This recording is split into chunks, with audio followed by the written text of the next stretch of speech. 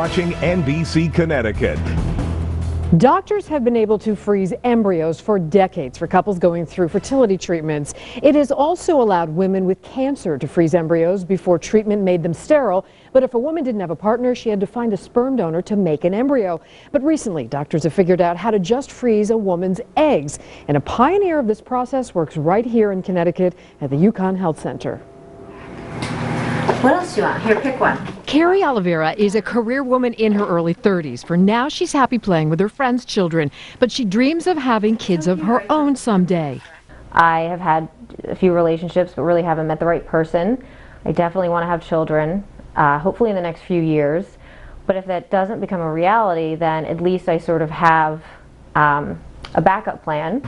Since she doesn't have a partner now, Carrie's so-called backup plan involves something that only became available to women in the last few years: freezing her eggs while they're still younger and healthier, then thawing them when she chooses, perhaps years from now, to be fertilized and hopefully result in a birth. Being able to freeze eggs, I think, is a breakthrough technology, just in that I can preserve my fertility and also select a partner further down the road. This is one of 6 babies born from a study at UConn's Center for Advanced Reproductive Services. Women's eggs were frozen and then thawed and fertilized.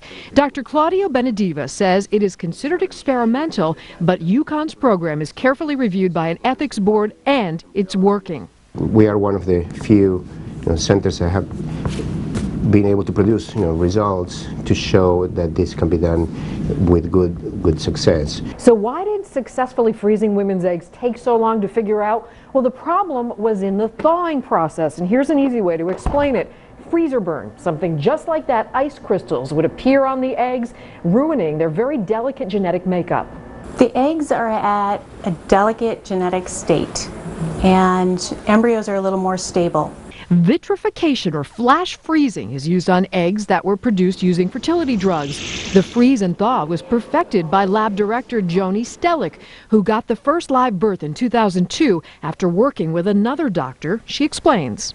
I tweaked a little bit and I got a pregnancy, and he called me up and he said, "What did you do differently?" Because he was very strict, and I said, "I changed the timing and the temperature." He said, "Well, whatever you did, it worked," and it hadn't worked before for him. Dr. Benediva explains that egg freezing will be life-changing for some.